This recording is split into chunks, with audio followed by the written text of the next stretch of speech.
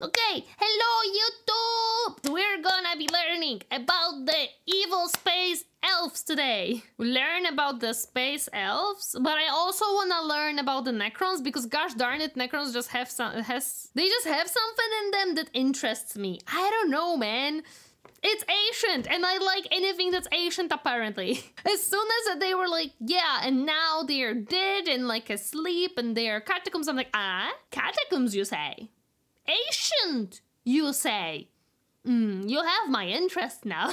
It's like every single freaking time, man. Every single time. Is there any good videos about Necrons, man? I want to learn about them. I wanted to read this book that I believe it was set in the time when Necrons were still alive. I'm not certain. It was one of the books that Bricky recommended, but apparently it is not really available online to download or listen or something. And when I checked it on the official website, it was over 30 euro, and I was like, I'm good, man. I don't wanna deal with this.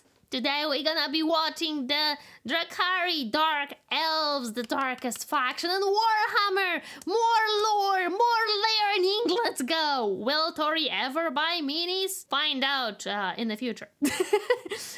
YouTube is great indeed. It is. Let's go. Let's watch the video. It is a bit different format than normally, so let's see how this goes. The Warhammer universe is an incredibly dark and disturbing place. It's full of unimaginable horrors and stuff formed from the most twisted of nightmares. That is makes sense. It's a world of war and hammer. I'm sorry. To say there's a lot of competition for the most disturbing faction in this hellscape.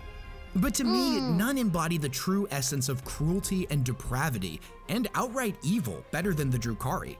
Now, they are a faction of emo BDSM space elves that exist only to inflict as much misery and suffering as possible. They are a race— Wait, weren't they not only about suffering and pain, but also about pleasure? Weren't they actually taking pleasure out of that pain? Well, am I missing a point here? I thought that was the thingy. Yes? Okay. Of artists and scientists, musicians and gladiators, all that take living to the extreme in infinitely new directions, each more horrifying than the last. They are so cartoonishly evil that, from my perspective, kinda make the perfect bad guys. So join me into this journey into the depraved as we take a deep dive beneath the rotting surface and figure out exactly what makes the Dark Eldar tick. Well. I wonder, like, this is, I think, one of not many universes when elves are more evil than orcs. Orcs in this universe are surprisingly innocent. They're just little dum-dums. They just little dum-dums charging forward. It's so funny how orcs are kinda the innocent boys here. I love it.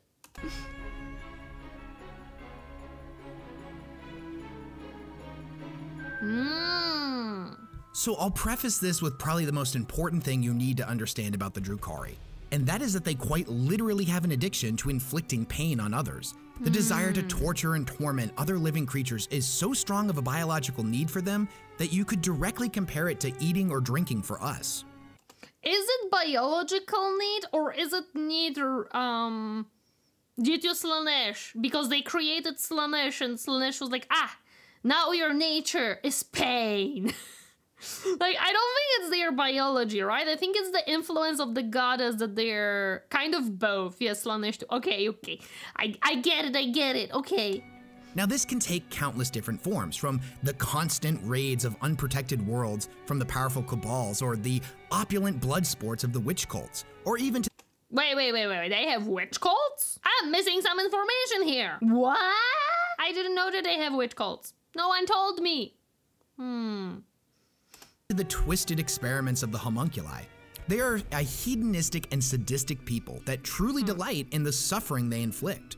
Whether that be the orchestra of screams they conduct out of their victims, or the feeling of skin parting against their blades, or even other countless forms of meticulous savagery too terrible to mention here on YouTube.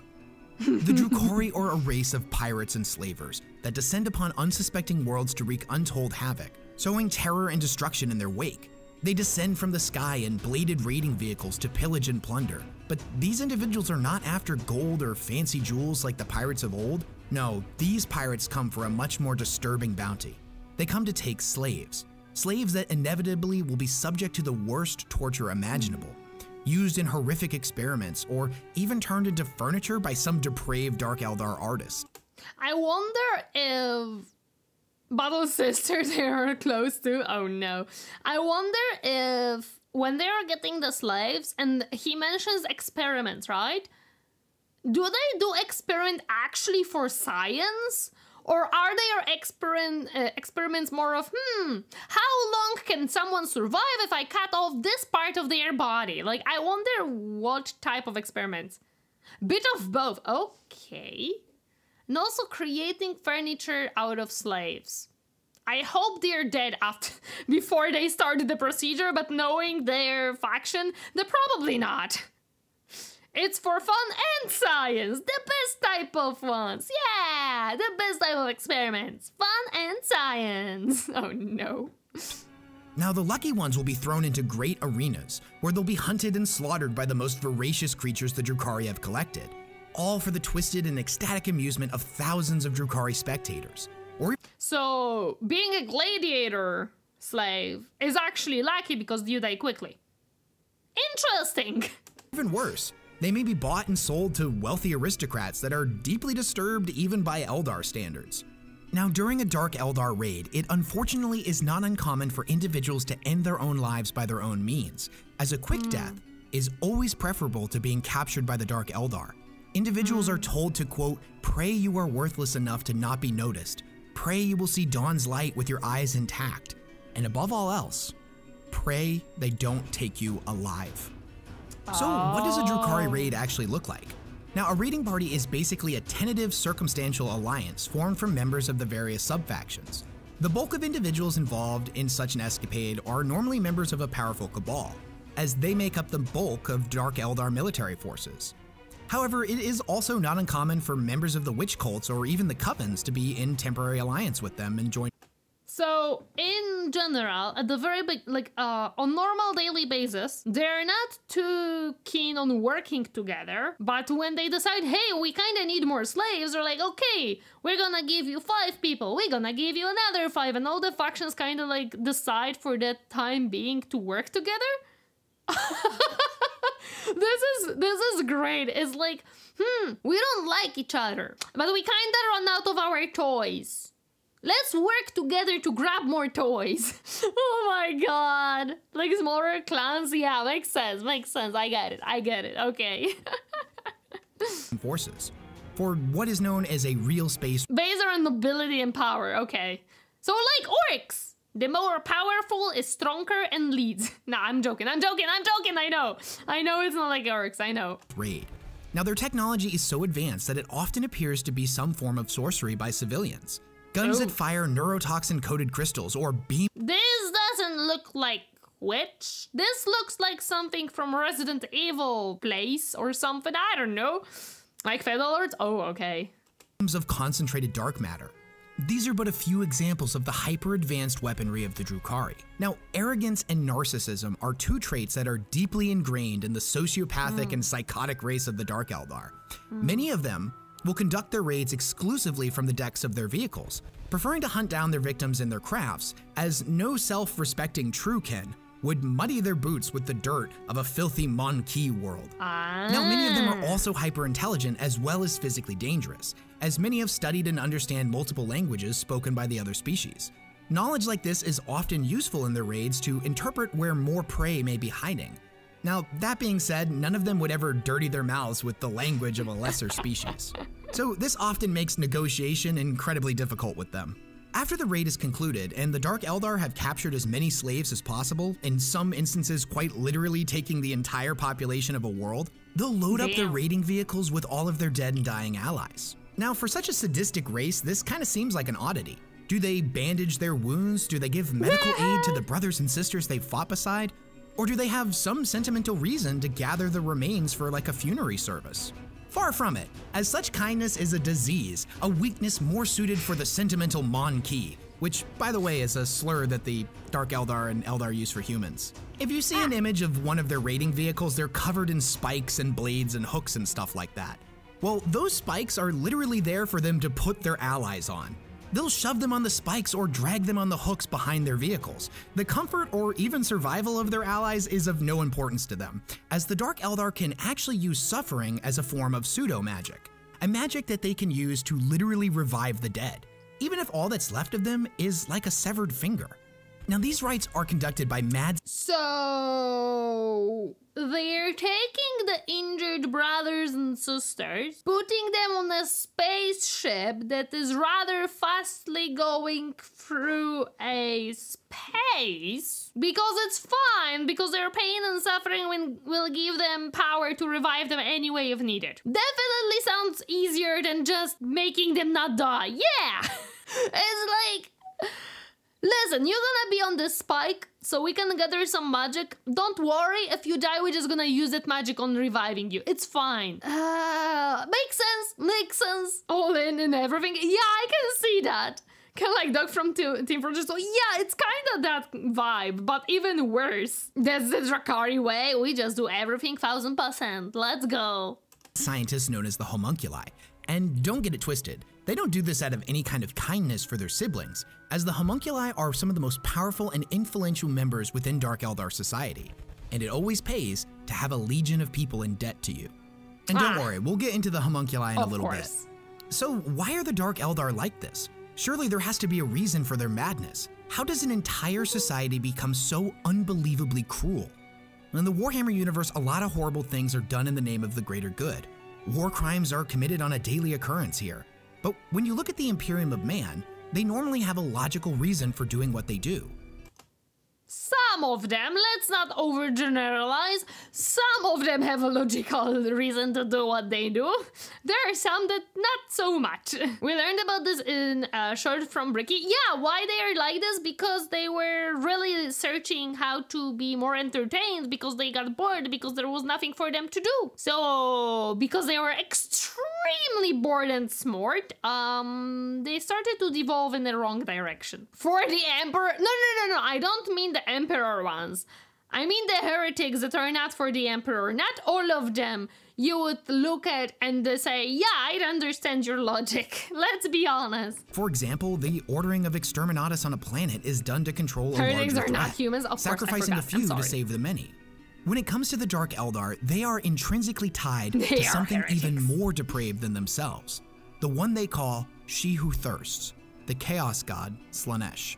You see, thousands of years ago, Eldar society was far from the splintered and rivaling groups we know today.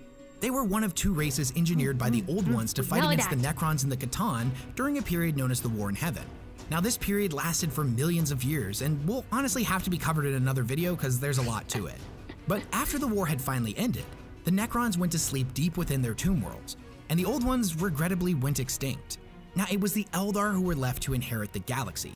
Wait a second, Necron, the Old Ones were the predecessors to Necrons, because Necrons have been created by the gods from the Old Ones, but the Old Ones got extinct because they became Necrons? Wasn't that the story of them? No, what was the Old Ones then? I'm getting something is missing, because I remember that Necrons used to be living creatures, and then they were transformed into their form of being the mechanical robots that they are. I thought that was from the Old Ones. The ones that were like dying from cancer constantly made a deal with a different god. Were the Necrons the ones that were dying? Like within 30 years. The Old Ones refused their wish for immortality. Oh, because the Old Ones refused their wish of the Necrons, and that's why the Necrons became the way that they are. Okay, I mixed the Old Ones with the Necrons. And the Necrons killed the Old Ones, right? They were fighting with them and they killed them. That was the story. Or am I also misaligning this one in my brain already? This is so messy sometimes. It's getting confusing. I think that one was Catan. Oh, okay. With no great enemies to fight. Who helped the Necrons? Oh, okay. And no masters to hold their leashes, the Eldar became the dominant force. And with the need for military conquest completely eliminated, Well, the people of the Eldar were free to pursue pleasure instead of violence. Yep. This took the form of art and music and basically just living life to the fullest. Without the existential dread of impending annihilation, it turns out that they had a lot of free time to pick up a hobby or two. And here's the thing about the Eldari. They actually experience sensation and emotion on a level that we can't even begin to comprehend. Despair and ecstasy, the peaks and valleys of emotion, are so much more intense than anything you can imagine. Take the happiest and most ecstasy-inducing moment of your life and magnify it by about 1,000, and that's what the Eldar consider normal. It'll make your brain hurt trying to even comprehend how they experience things. Now, this would make sense as they are all gifted with spectacular psychic abilities. Psykers are pretty rare in the kingdom of mankind, but every single member of the Eldar was psychically gifted. Yep. Now, with all things pleasurable, if you are not able to restrain yourself and you don't put limits on it, that thing eventually grows old, and you need to kick it up a notch to feel the same level of enjoyment. And this can be a slippery slope to damnation and addiction, where you slip further and further into your hedonistic ways, your interest growing slowly more depraved over time. Now, thankfully for us humans to find ourselves in such a space, we only have a limited lifespan.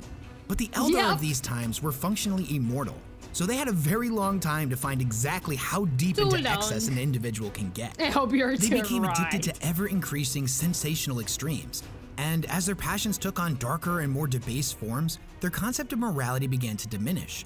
They were a species that knew no threat. Nothing could challenge them or their rule. This was a breeding ground for rampant ignorance and narcissism. They saw all other sentient life as beneath them, similar to how we humans look at ants. And the more extreme individuals within Eldar society began to gather in what were known as pleasure cults. Now, in the beginning, they existed in shadow, their members only numbering in the handfuls. However, as time went on, more and more members began to seek them out, and they steadily grew larger and larger. Eventually, these cults got so powerful, they took over as the main government. Oh boy, so literally they became so big that they took over the government. They're like, now we shall create chaos everywhere. Chaos! Oh no. Force. Not chaos, I'm sorry, pleasure. Just fun. Everyday Eldar society dug deeper and deeper into their excess and depravity, constantly finding new extreme limits before shattering them with reckless abandon. Their debauchery began to reach peaks never before seen by any sentient species. And here's the thing about the Warhammer universe. Emotional extremes and beliefs can begin to coalesce in a parallel dimension known as the Warp. Every sinful and horrific act that the Eldar participated in gave energy to a decadently rotten entity that was growing just beyond the veil of our universe. Every sensation, every emotion, every peak and valley the Eldar experienced created a psychic ripple within the Immaterium. Oh yeah, it makes sense because they're also all psychic. They're all gifted with psychic, which was connected to the warp, which is connected to chaos.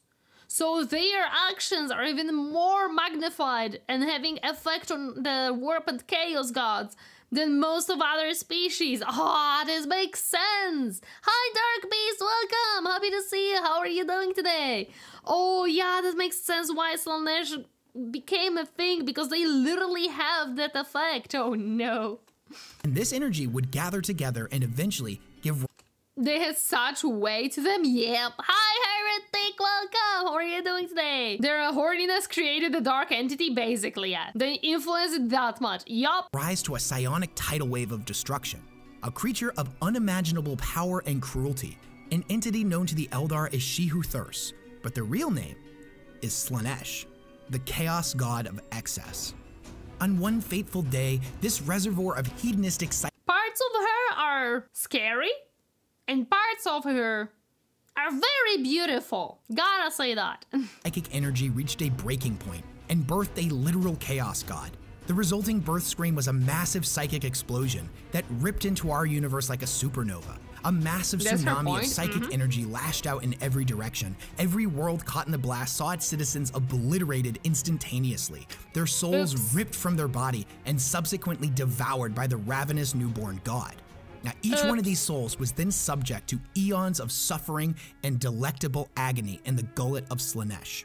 Something like 99% of the Eldar did not survive this event, and they are now a fractured and dying people, doing everything they can to postpone their inevitable extinction. Now, Now, the circumstances of all the survivors were Which is interesting. Headpad, thank you. She's shapeshifter and seducer. Oh, shapeshifter, that makes sense. Good night, Flay. Thank you so much for joining. I appreciate it. Thank you. Sleep well. Have a great dreams. This is interesting. They are trying to survive because they know that they are very close to being extinct. But at the same time, they are so deep down into this darkness, a lack of morality, and longing for the extremes that they are unable to work together to actually make it happen. So they are kinda not even helping each other or themselves in any way because they are unable to, because they just need more and more of the thingy. They extremed themselves into a corner. Yeah, kinda. different. The Exodites had fled years before in search of life outside of the Empire, as well as the Craftworlders whose ships were outside of the blast radius. Now, the citizens of a city known as Cumorah were shielded from the initial shockwave, as their city was deep in a pocket dimension between the universes, known as the Webway, an ancient network of tunnels that spread across the galaxy, allowing faster-than-light travel to those familiar with its corridors. The Cumorah. Hello, Xelby, welcome! Happy to see you! How are you doing today? Hi! People and their descendants would eventually become what we know today as the Drukhari or the Dark Eldar. Oh. But just because they survived that initial explosion did not mean they were safe from the hunger of she who thirsts. Oh, no, For you see, these people were incredibly arrogant and refused to change their ways, if anything, digging deeper and deeper into their extremes. But the gluttony of Slaanesh knows no bounds, and even safe within the Webway, the psychic imprint of she who thirsts' never-ending hunger was slowly siphoning away their souls, bit by bit, every minute of every day, till one day they would be entirely consumed. The happy afterlife that their people had envisioned, where they would join with their pantheon of gods, was no more, as Slaanesh had personally seen to the eradication of all of them. And the only thing that awaited— Wait, so Slaanesh killed their gods? Uh-oh. This is the Webway the Emperor wanted to build before he got injured? Oh, okay. No? Not exactly. Oh, okay. the Eldar in death was an eternity of agony. Now, over time, each of the remaining Eldar factions would eventually devise their own ways to halt the advance of Slaanesh on their souls. The Craftworlds and the Exodites, who refused to give up their psychic abilities, even though they directly courted Slaanesh, used soul-protecting gems known as soul stones. These gems capture their souls at the moment of their death, before they can go screaming into the warp. Now, their allies can plug those stones into a vast crystalline structure known as the World Spirits for the Exodites or the Infinity Circuit for the Craftworlders. Now, their spirits are free to roam throughout their vast networks, never being too far from their descendants. The Dark Eldar, however, realized that Slaanesh fed on their suffering, and drip by drip, would slowly drain their souls away completely. However, over time, they realized a very dark truth, that they had a real chance of salvation and could stop the siphoning of their souls. They realized that others could suffer in their place. You see, Oh, so one of the factions decided we're gonna save our souls, so we don't go into the warp and forever be in agony with Slaanesh, because that's no fun. While the other was like, if we make everyone around us suffer, Slaanesh will be fine, and she's not gonna chomp us, she's gonna chomp everyone else. It's like, yeah, we're just gonna give her a different thingy to chomp. Resting after university classes? Happy to hear you can rest now. Hope your day was okay. They offer a better prey. They're like, hey, look, we're not so tasty. Look at these people. Look at these monkeys. Aren't they tasty? inflicting misery on other sentient species and extending it out as long as possible, the agonizing psychic energy they generated would feed the Dark God. In a sense, this would stop the advance of Slaanesh onto their souls. Oh, hey, this reminds me of the Deadpool movie that we watched. As they would ignore the individual Eldar for that moment, choosing to feed on this newfound banquet of anguish instead. Now, Dark Eldar who have gone a long time without committing such horrific acts appear physically gaunt and weak, withered and old, as their souls are slowly siphoned away. You can almost think of them like psychic vampires that feed off misery rather than blood. Now, after feeding, a member of the Drukhari species is immediately rejuvenated. Their skin is young and supple again, their eyes shimmering with newfound regeneration. Gone is their withered and decrepit forms, old age reversed in an instant. They appear young and beautiful, and above all else, powerful once again. So basically they can like, okay, so for like few years or whatever the time is, I don't know what are the time frames, I don't have to kill. Oh wait, I'm feeling kind of weak. Let me torture just one person. Oh, look at that. I'm now perfectly good. The perfect way to get rid of the wrinkles. Well, I know that they enjoy it. They don't see it as something that they have to do. They see it as something, oh, I want to do that. This newfound glory is temporary, however, as they must inevitably feed on suffering once more. Of course. And make no mistake here, although this is a necessity to them, as in if they don't do this, they will die, the Dark Eldar take absolute ecstatic pleasure in such acts. They thoroughly enjoy the agony they create. All other species in the galaxy are nothing more than chattel to them, to be used, drained, and discarded. They're the toys. Even other Eldar, like their cousins of the craft worlds, are seen as weak, individuals who have abandoned what it truly means to be Eldari, who have forgotten the— Which is interesting because they're not the original ones anymore. They're the subspecies now. old ways and cling to fabricated ideals and nonsensical virtues. The Dark Eldar are the only real true kin. They're the only true Eldari. So I mentioned before that the Dark Eldar come from one city in particular called Camorra. So what actually is Camorra? So back before the fall of the Eldari, Camorra was a great and powerful city. Now it was located deep within the webway, which you can think of like a pocket dimension between the warp and real space. No one Eldar faction had direct control over Camorra, and it served as kind of a melting pot for all the Eldar. It was originally a trade city and a port hub, but as time went on, it became a spectacular tribute to debauchery. It was a place where pleasure cults were at their most powerful, and I wonder if this pocket, because it was created by many elders, I'm presuming, it's not something that you can, you know, snap your fingers and it's gonna appear. You have to have a lot of psychic power to freaking create the pocket.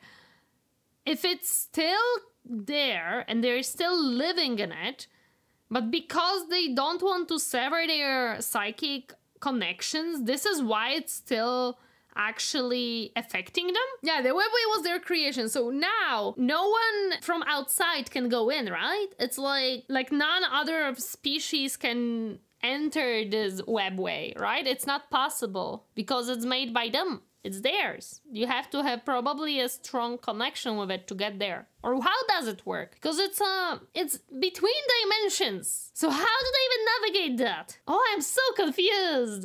My brain. Yeah, Emperor wanted to use this idea, but I'm so confused how exactly it worked. Every conceivable form of excess could be experienced here in spades. It was basically like the Las Vegas of a galaxy full of Las Vegas. Oh, damn. Nowadays, Camorra is even more twisted. It is an infinite corridor of jagged and serrated towers, networks of alleyways and buildings all on top of one another. It is home to some of the most opulent and ludicrously extravagant arenas ever created, where Dark Eldar citizens can witness savage battles of the Wytch Cult gladiators, or even see slaves forced to fight terrifying alien beasts. Every form of excess can be found here, whether it be art, music, drugs, or pleasures of the flesh. Everything you could possibly imagine saturates every inch of this place, and these activities are taken to their most extremes. It's not uncommon to see palaces of undulating living flesh that host insanity-inducing art galleries, blasphemous cathedrals dedicated to alien drugs and debauchery number in the thousands, while decadent brothels home to murder sex cults exist in every corner. Camorra is a city of excess and great wealth, and countless gangs vie for power here. Now, gang warfare is a pretty common sight and basically a way of life, which makes sense since the Dark Eldar are a species of narcissistic alien psychic vampires that are As I remember, even orcs dislike the Drukhari. I can see why. I can see why orcs may not like Drukhari at all. Orcs have at least some logic and camaraderie in place, while Drukhari is just everyone for themselves, and we just wanna torture everyone around us. Orcs can enjoy the fight against humans. Yeah, they can enjoy the fights, right? But they're not gonna specifically go and torture their wounded brothers and stuff like that. Yeah, I can see why. Obsessed with furthering their own goals and are held back by no moral code. This is a place where only the ruthless survive, and spectacular wealth awaits anyone bold enough to take it. Now, because Drukhari are the way that they are, I'm presuming that there is no such thing with Drukhari as new Drukhari being created or conceived or whatever. I don't know how they were getting into being as an elder. I'm presuming they were some type of conceiving there. I have no idea. It's... Guess I have no idea how Warhammer went with that one. But I'm presuming that because they are dying species, they do reproduce. Okay, so they do reproduce. Okay, I thought that would not be a possibility in their current state. Okay, that's interesting. Good to know. They have to replenish those. Yeah, I was just thinking how, like, I thought that it's not actually happening. I don't know, for some reason. Because they can revive people, I thought that they just infinitely revive each other, but they don't really have new blood in there. Now, the deeper you dive into this twisted nexus, the more the laws of reality start to break. Komorra is actually larger on the inside than it would appear to be on the surface. By all accounts, it stretches in every direction for infinity. The deepest and darkest corners are home to some pretty messed up individuals. Now, this is where you'll find the laboratories of the Homunculi Covens, twisted palaces dedicated to the horrors of science, where all manner of experimentation is conducted. Now, if you were to travel even deeper, you may find yourself in an area known as Alandra, a bizarre and twisted place where the laws of reality start to break down and darkness seems to have gained sentience. Now, this is a place where the creatures known as mandrakes reside. They're seemingly Eldar in origin, but they've become twisted by shadows. They have the ability to disappear into a shadow and reappear anywhere else in the universe. They act as assassins for hire, and what's interesting about them is they don't ask for any huge sums of money. Sometimes they deal in slaves, which is not uncommon for the Dark Eldar, but more often than not, they ask for truly esoteric things. Do you want somebody on the other side of the galaxy taken out? No problem. All it will cost you is a name, a whisper, a heartbeat, or any other seemingly random and bizarre forms of payment. Now, at first glance, this seems like a pretty good deal. You're getting the services of... I would not trust if someone tells me, just give me your name and I'm gonna kill someone on the other side of galaxy. No worry, bro, trust me, it's okay. Yeah, no, I'm not giving my name to that one. Especially if they can just teleport whatever and they're very seemingly weird and in the depths of depths of depths. And I'm good. The best assassins in the galaxy for next to nothing. But anyone who's familiar with these creatures know that to enter a pact with the mandrakes is an enormous risk. And only the most determined or stupid Eldar noble would choose to be in debt to them. And only the truly idiotic would renege on the deal and deny them what they are owed. Double-crossing is a way of life in Komorra, but everyone knows that you don't double-cross the mandrakes. That will just kill you, man. You're literally are trying to get the guy to kill someone and they literally did it and you don't want to give them payment? You sure about that? They are very cult-like, so they have witches, wizards, and space ninja wizards. Yeah, I'm good. Hello there, SGT. Hello, welcome. How are you doing today? Happy to see you. Hi. Drakes. Now, on the topic of power, most believe that Abdul Vekt is the leader of the Drukhari, as he is certainly the most influential figure within their ranks. The reality is that the Dark Eldar are a species of narcissists, self-serving individuals who are more likely to backstab you than follow through on any kind of agreement. Anyone who appears to be loyal to Abdul Vekt is more likely to be putting on an air of sycophancy, and he is well aware of this. But as the old saying goes, keep your enemies close. Komorra is a very tentative and tumultuous political landscape of hundreds of rival factions. Now, this isn't to say that alliances don't happen, as they do quite frequently, but everyone involved in them is out for themselves, holding no loyalty to anyone, even members of their own clan. Now, don't misunderstand, everyone isn't on equal footing, far from. He basically understands that while people listen to him and do what he asks them to do, they have their own gain in it, and it's not because they're loyal or they like him, it's because they know they will gain out of it. So I'm presuming because he understands how this world works, he also knows what to tell people to do if he needs something. I know more about the fantasy Drukhari, makes sense. From it, the city has a pretty well-defined hierarchy with the highborn aristocrats normally at the top, while the lowborn or even the vat-grown half-borns make up the bottom rung. Power and influence are every— How do you get that?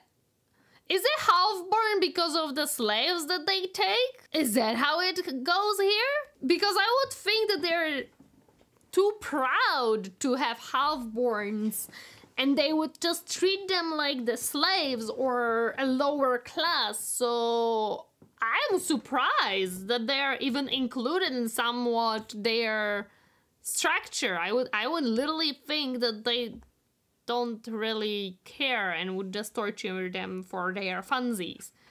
They have many slaves from many worlds and lust for fun. Yeah, but it's like, I wouldn't think that they would consider them in any way. I would think they would just make them into their slaves, like, you know. I wouldn't think that they consider half-borns as anything more than any other species lower than them. They do that with anyone. Oh, I see. I won't be here long since I'm sleepy. That's okay. I hope you rest well soon then. Everything within Camorra, and everybody is out to get as much as possible. Abdulvect is certainly one of the most powerful individuals, but even he is not entirely safe, as every dark corner here could have a blade waiting for him. And although the list of Drukhari sub-factions is incredibly numerous, for the Dark Eldar you can think of their society as being broken up into 3 distinct groups: the Kabals, the Wytch Cults, and the Homunculi Covens. Each one of them is incredibly distinct from one another, as they all have varied and differing cultures, goals, and economic systems. And although Dark Eldar society seems to always be 1 second away from midnight, where at any moment the entire thing will collapse in on itself in a violent and bloody spectacle, the 3 groups manage to keep a tentative, albeit fractious peace. In a culture where backstabbing figuratively and literally is a way of life, they seem to have a symbiotic relationship with each other through trade and favors, as each one of these factions provides something that the others cannot. And when you're in Camorra, no matter what it is you're looking for, there's always someone willing to provide it for a price. So basically, trading system. We live with each other because we need each other. Let's get a better idea of what these 3 pillars are all about, and let's start with the Kabals. The Kabals are possibly the most straightforward of the Drukhari factions. They are the most numerous and powerful, at least when it comes to physical might, as they make up the bulk of their military force. They are conclaves of depraved warriors that have hideouts and outposts located in every corner of the Dark City. Some controlling just a few secret locations, while others muster the forces of millions of soldiers and control vast empires. Larger Kabals are normally near the top of the Dark Eldar hierarchy, and normally consist of true-born Drukhari soldiers and nobles. Their frequent and violent raids of other planets maintain a steady supply of wealth and slaves to the Kabals, meaning so that's why nobles are in the army, just because it actually pays. Because they're on the top of the food chain, kinda, right? Because they're the ones who provide the slaves, which are needed for them to create the suffering, for them to survive. That makes complete sense. they quite often control the best weaponry and equipment out of any of the 3 branches. Now, because the Kabals are so mighty and oftentimes spread out over such a wide area, it's nearly impossible to completely eliminate one. There'll always be a surviving member that will rebuild it. And seeing how every single Dark Eldar citizen has aspirations of great power and influence, it makes a lot of sense that many of them would wish to join a Cabal. Yep. Because listen, you do not get to the top in Camorra without making an absolute metric ton of enemies. There is no honor or chivalrous ways to gain influence here. You have to get your hands dirty. Through the structure of a Cabal, there's at least a path laid out to reach that upper echelon. There are ranks to be attained and an end goal in sight.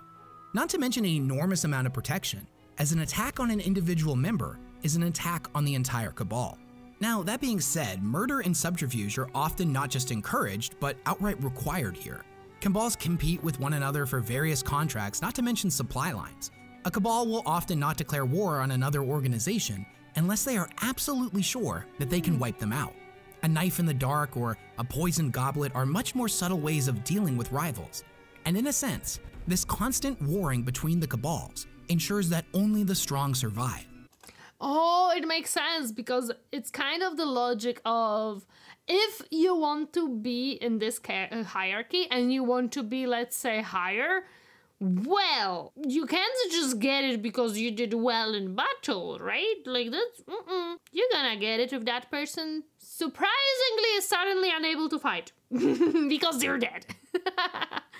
And how they died, who knows? Someone stabbed them in an alley. Who could have that been? Makes sense, makes sense. You gotta watch your step. And that they maintain the best warriors by letting the weak perish. In battle, the Kabalite warriors are absolute savages. Raids are incredibly profitable, so the Kabals that are the most powerful are basically raiding nearly constantly. That wealth is used for some of the best weapons and armor that the Dark Eldar can produce. They are also not adverse to making deals with the Homunculi Covens. I actually wonder, because they have the weaponry. They hardcore tell all the way. One weak chain pieces can break everything. Oh yeah, so basically they don't have weak chain pieces. Like that's not a thing in their life. But this is interesting because they have weaponry, and I'm guessing they have to make it themselves because they don't trade with anyone else because those are lower species, right? So why the frick would we trade with them? They are just nothing. But they still need the wealth for it, so I wonder who creates the weapons if not the Kabali that are using the weapons and controlling the weapons. And they're top tier tech. Yeah, I wonder who creates those and how. Or the Wytch Cults to gain an advantage. Whether that be through purchase of some new experimental drug or employing some of the homunculi's abominations as mercenaries, nothing is off the table. The Kabals view concepts like honor and mercy as a weakness, that in war there is no such thing as chivalry. They seek to exploit every weakness imaginable and utterly dominate their enemies, striking without warning when they're unprepared and eliminating key command locations, while retreating if they encounter a sizable force. Ambushes, trickery, deception, these are all tools of war, as powerful as any firearm. The Kabals will use these tools to carve a bloody path through soldier and civilian alike. They are ruthless and sadistic killing machines that absolutely delight in the misery they reap. The standard Kabalite warrior even wears a suit of armor that's full of razor blades, as they not only find their own suffering absolutely ecstasy-inducing, but the pain keeps their minds razor sharp and— Oh yeah, that makes sense. We have razors in our armor to keep our brain razor sharp. Yeah, that's definitely how you sharpen your senses. No! Oh, this is just...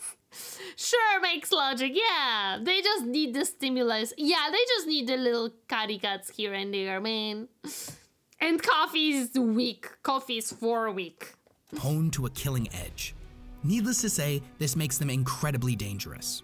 But the Kabals only really make up a third of what the Dark Eldar actually are. So what about the Wytch Cults? What are they? It took me so long to understand this position of the woman. Like, oh my god. It took me so long to understand what's happening here. All about. Now, where the Kabals generate their revenue through raiding, the women of the Wytch Cults actually have a much more lucrative way of generating wealth and power. Now, as the Wytch Cultists control the many grand arenas found throughout Commorragh, these are massive and deranged theaters where Dark Eldar citizens can witness some truly bloody and horrific battles. These gladiatorial pits are so over the top that to compare even the worst one to the most decadent theater mankind has ever created would basically be like comparing a Roman cathedral to a dumpster. So powerful is the bloodlust and desire for violence in the heart of every Dark Eldar citizen that without these arenas, it's very possible that Drukhari society would completely collapse in on itself in an orgy of gore and violence. So in a sense, the Wytch Cult arenas provide possibly the most essential of all services within Commorragh. And the more powerful a Wytch Cult is, the more arenas they control, each generating enormous levels of income. The witches themselves are all spectacular gladiators. I actually wonder what's their, money? What is it called? The thing that you trade with. Like, what is the... Yeah, currency. What is their currency? What are they trading with? What is the wealth that they're gathering? Because I wouldn't say it's money itself like gold. I don't think that's good enough for them. Maybe it would be flesh of some sort. It's like, okay, wealth, but what type of wealth though? That's something that is nudging my brain to understand their society. What are they trading with? And are also primarily women. Now there are male witches as well, but they are often not as influential or praised as their female counterparts. The Wytch Cults are a matriarchal society, and the male witches, although powerful in their own right, more often than not just serve to produce new witches. Now the Eldari He's like, haha, the roles has switched and now you here just so there is more of us. species is known for many things, one of which is their spectacular, almost superhuman agility and flexibility. To see one in combat is almost like watching a ballerina dance. Their graceful movements are difficult to keep track of, and they can dodge pretty much anything coming at them. They will spin and flip and pirouette over their enemy, leaving them with a slashed throat before they even know what happened. And the witches utilize truly bizarre and exotic weapons, from razor flails to barbed nets. These are weapons that are incredibly difficult to use, but feed into that innate Dark Eldar narcissism. The witches enjoy using esoteric weaponry that demonstrates their unbelievable skill. It's also incredibly difficult. This really sounds like a very cool sub-faction. I'll show you the Dawn of Warrior 2 intro. Okay, this is really cool idea of we use very unconventional weapons because we're gonna show you how good we are at fighting with anything that is sharp. This is really cool. I like that idea. Difficult to fight an individual using a weapon that doesn't make any sense. A skilled sword fighter is no match for a witch with a blade that can extend itself into long chains and wrap around them, severing their arm when they go to block a blow. Now the witch's unbelievable reflexes and battle prowess are boosted to even more insane levels through a wide array of combat stems, drugs that were commissioned specifically for them by the Homunculi Covens. Now these potent cocktails sharpen their senses to ludicrous levels, and they enhance pretty much everything about them. From their speed to their toughness to their strength, there is a drug for pretty much every form of combat. And the witches delight in the pure ecstasy of mixing and matching them all the time, completely addicted to the rush of combat and the drugs that enhance their abilities. Now in combat, the witches don't actually wear any form of armor, other than their gladiatorial outfits that don't really offer much protection and are more for show. They have the story armor. They don't need an actual armor, it's fine, plot armor will save the day. They're the true form of plot armor. Who needs some metal in a war when you have blood? Level 9000 bikini armor, yeah! Their reflexes and heightened sense of awareness are so powerful that they can dodge most incoming attacks, some even having the ability to pirouette around bullets. The arenas that the witches come from are normally structured around a single individual known as a succubus. This is an incredibly powerful, both physically and politically, witch cultist who has worked her way to the top. Oftentimes, they will employ lesser succubi who work beneath them and run their own arenas, all controlled by the top succubus. They control thousands of gladiatorial witches as well as a vast menagerie of exotic and powerful animals. Oh, their armor is just in the way? Of course it is! Of course it is in the way. Who needs it when you gotta dance around the bullets, man? And the procurement of such beasts is often a reason for witch cult raids, as the more exotic and dangerous their prey, the more money it will bring in for their arenas. However, the beasts have other purposes as well. It is often that they will work out deals with particularly wealthy and influential archons of different cabals, exchanging their exotic troops and beasts in exchange for profit from their raids. It's not uncommon for witches to accompany the cabals into battle and serve as devastating shock troops that slice and dice their enemies into ribbons. Every citizen in Camorra understands just how deadly a witch can be, but an entire troop of them is something to truly be feared. So what about the third and final branch of the Dark? Okay, so I wonder why are they called witches though? Because they don't seem to be psychic more powerful than any other faction in Drukhari, but they are called witches. Is it because of the drugs and the way they fight? Is it just because they're so odd they were called witches? Because at the very beginning he said that they're using weaponry that almost seems like a dark magic to others. So were they called witches by other species because they appeared like ones? I wonder where that name came from. Eldar, the Homunculi Covens. So the Covens are like a dark and twisted reflection of academia. They are a network of genius madmen who have collected together in the pursuit of scientific studies of They are the Mechanicus. just the flesh version of Mechanicus. They have their practices. They summon in abominations and such, for example. Oh, okay, I see. They're quite literally alchemists of pain and misery. Now, each homunculus can be thousands of years old, every decade spent in rigorous study and depraved experimentation. They suffer no restraints on the pursuit of knowledge. They have no code of ethics and no morality to hold them back. They are as much artisans as scholars, as what they are capable of is grotesque and horrific, but undoubtedly incredible. The homunculi are a treasure trove of kind of reverse Mechanicus, maybe? Yeah, maybe something like that. They're basically, what I meant is it's similar pursuit. Both of the factions want knowledge, right? They both want to learn as much as possible. The difference is Mechanicus has their god that they are praying to, and they believe that flesh is weak. While Eldar and their faction of smart boys is basically, we will pursue knowledge at any cost, no matter what stands on our way, but we don't see flesh as weak. We see it somewhat as a potential, and also we basically see some emotions as weak.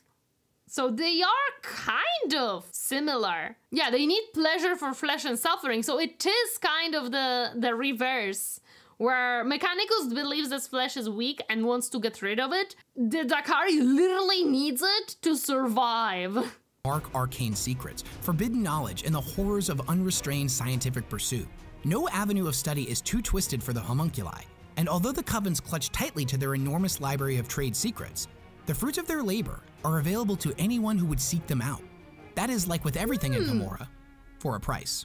And suffice to say, their inventions don't come cheap. Like-minded homunculi maintain vast networks of STEM distilleries, laboratories, and rigorous institutes of study. They offer things like flesh crafting services, an ever-increasing array of new and potent combat. Wait, flesh crafting services? Oh boy. Oh, that doesn't sound good. That sounds very dangerous indeed. Drugs, esoteric and bizarre weaponry, and all manner of body modification, just to name a few. The homunculi maintain a symbiotic relationship with both the Wytch Cultists and the Kabals. To the Wytch Cultists, they provide them with an ever-evolving line of drugs, and oftentimes will maintain a close tie to a powerful succubi. Likewise, the mutants they create make for powerful frontline soldiers utilized by the Kabals. So in a sense, these madmen are the glue that holds all three Drukhari branches together. And no two homunculi are the same, each being a completely unique individual. The lairs that they occupy are a twisted reflection of their owners. Palaces made of flesh and bone, filled with furniture made from still living creatures. They're filled with vast, bubbling vats of the most horrific substances in the galaxy, with only the soft glow of candles to illuminate the horrors within. It doesn't sound very practical to have furnitures out of still living creatures, but it makes sense. Yet still not very practical though, especially in laboratory. These places are a twisting fortress of overlapping corridors and dead ends, and the deeper you go, the more sickening it gets. Now, no sane individual would come to such a hellish place of their own free will. That is to say, unless they're after something that only a homunculus can provide. Now, there have actually been instances in the past of people who have come seeking knowledge to study under the homunculi. Now, for obvious reasons, this is normally another member of their own species, but there have been some influential humans, such as Fabius Bile, who are on record of having studied under the homunculi, because to some, knowledge is worth any price. Which is interesting, how did that happen, considering homunculi are Drukhari, and Drukhari believes every other species is lower than them. How would they accept a human studying next to them? How would that even happen? Because if a human was there as a subject, well, trade is trade. Oh yeah, he probably gave them something that was good. He probably found a good deal. It was a good deal, it was a good deal. Okay. And no matter how disturbing the homunculi may be, it goes without question that they are one of the largest repositories of dark secrets within this entire galaxy. But there is one thing in particular that the homunculus can offer that is too tantalizing to resist to the Drukhari, and that is immortality. Now, as mentioned before, they have the ability to bring one of their kin back from the dead, with only a chunk of flesh to work with. They do this by sealing it within a crystalline chamber that is hooked into a network of similar pods, each containing a still living slave. The homunculus will then activate the torture network, sending all of these individuals into a spiraling agony, They then extract the psychic energy generated from the collective suffering of hundreds, if not thousands, of slaves, and infuse the meat with the distilled essence of pain. Over time, this will regenerate the body and can keep a wealthy Drukhari member alive indefinitely. To enter in such a pact with a homunculus is not a decision to be taken lightly, as it is to permanently offer them a portion of one's soul. Of all members of Drukhari society, crossing the homunculi is possibly the worst decision you could ever make, as you may end up as a permanent resident in their cathedral of pain. Now, despite what you may see on the tabletop, the homunculi do not often take to the fields themselves, preferring to dedicate their time to their studies and making deals with other raiding factions to get what they want. Time is the most valuable of all resources, and their time is incredibly expensive. However, there are times when the homunculi will conduct their own raids, whether that be to gather fresh slaves for their— That's interesting. That's very interesting. They must have a lot of slaves sitting in their place then if you need hundreds or thousands to revive one Drukhari. Oh boy. pain banks, or to seek out new and exotic ingredients for their experimentations. And these ingredients can be pretty bizarre. There's actually one really interesting report of a homunculus raid, where they use these giant floating monstrosities known as pain engines. They were instructed by their masters to specifically capture a Tau fire warrior who was the last surviving member of their squadron and had witnessed all of the other members brutally murdered. For what purpose the homunculi had with such an individual is Total War Warhammer slaves are a form of currency. It makes sense. Still unclear, but it's safe to say it was something pretty horrific. The creatures the homunculi employ are grotesque monsters, twisted parodies of life, hulking abominations with corded muscle and multiple sets of grafted limbs, each wielding twisted weaponry designed to inflict astronomical levels of pain rather than eliminate the threat as quickly as possible. The servants of the homunculi are eager to please their master and delight in trying out new inventions. A homunculus raid is as much a battle as a pursuit of knowledge, as a student of the Academia of Pain can learn much from first-hand experiences. Although the your typical Elden Ring boss. Yeah, this kind of sounds like Elden Ring could... I wonder if the creator of Elden Ring takes some inspiration from Warhammer, considering that most of the From Software games that I heard of are rather grim and dark and painful to play. You know what, guys? I found the best way for Drukhari to survive for at least good chunk of time. Just make them play From Software games. That is enough of pain and suffering. They can't play it for too long because of course they will get very bored and good at it after a certain time. But you know, it would take them like a year or two maybe. But might have some kind of common source. I'm not saying that he's like necessarily taking pieces of it, but you know, the abominations, some of them are very interesting in this From Software games. Dark Eldar only control a small portion of the vast empire they once ruled over. They still represent an unprecedented terror and danger. They are a dying people, cursed by a chaos god to feed on this universe like a blasphemous parasite, siphoning suffering and anguish from the living to cling to existence for just a bit longer. There is no excess too great for the Drukhari, no taboos, and no mercy, as honor and chivalry are for the weak. They are a species that is destined for inevitable extinction, and like a madman who knows death is just around the corner, they live life to the extreme, experiencing every sensation this galaxy has to offer to the most intense levels. There can be no peace while this twisted entity still lurks in the shadows of our galaxy, and no one can ever truly be safe. The moment you have finally found peace, the day everything seems to be going well, and the second you let your— Wait. Peace? Moment everything goes well? In Warhammer universe? A universe where war is a daily occurrence? Guard down. That's when you hear the raiding sirens. That's the day your world will burn. And the only thing you can do is pray they don't take you alive. I love the way he ended that. So what do you guys think? Did the Drukhari actually make a lot of sense to you? Like, is there a reason for them being as evil as they are, or is there absolutely no excuse for doing what they do? I mean, to me personally, do they it just for seem like survival. they're outright evil, and honestly, that's kind of why I enjoy playing them in the tabletop game. I've always liked the bad guys, especially guys that are just like Wait, wasn't it said that there is no good guys in this game? completely cartoonishly evil. They're like the Skeletor of 40K, if, you know, the Skeletor actually tortured people. If you enjoyed this video, go ahead and click the subscribe button. But having you all here along on the ride with me, I mean, it seriously means the world, especially when you like, share, and subscribe to the channel, because again, that really helps me out. So thank you all for staying tuned and watching this all the way through, and until next time, happy wargaming. That was a very fun video. That explained a lot about the Drukhari currently, like what is their status kind of thing. Are some lesser evil guys? Well, yeah, we know that there are lesser evil guys here and there. We know that. Yeah, it was a very fun video. I really enjoyed it. I really think it was informative and very, very nice. Well written and well explained, so I understood basically everything what was said. I understand the factions, I understood why they coexist, how they coexist. And yeah, these boys are just crazy, man. They're just crazy.